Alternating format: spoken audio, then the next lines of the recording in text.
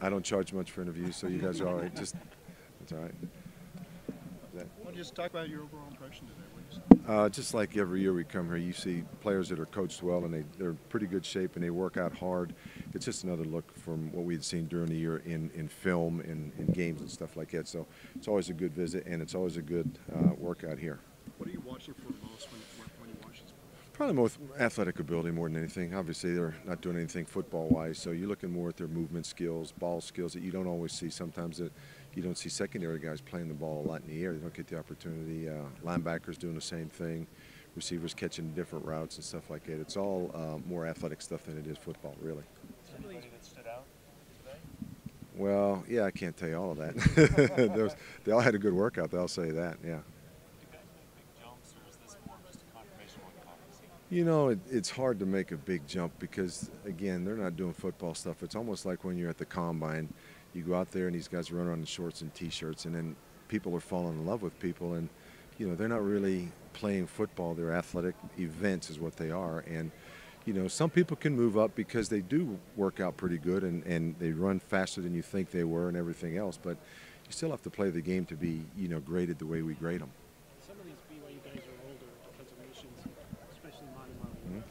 Is that a factor at all? Sometimes it would be, depending on, you know, the philosophy that your head coach has. You know, sometimes they don't want to get a guy that's 25, 26, 27 years old coming into the league. They would rather have a young guy that's a little bit younger, obviously, for development purposes.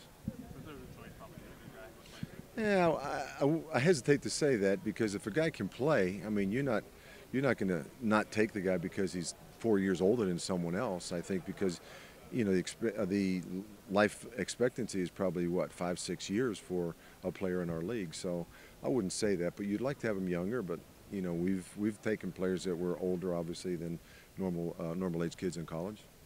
How many of these pro days do you think given? Well, we have all of our scouts, and just like most teams, we have all of our scouts all over the country. But I'd say on the average, probably during the spring and month of March and April now, probably 20 or 21. Just love it, or does it get kind of? No, this is great. This is really good because it gives us a chance really to visit with a player and talk to them that you don't get to do during the season.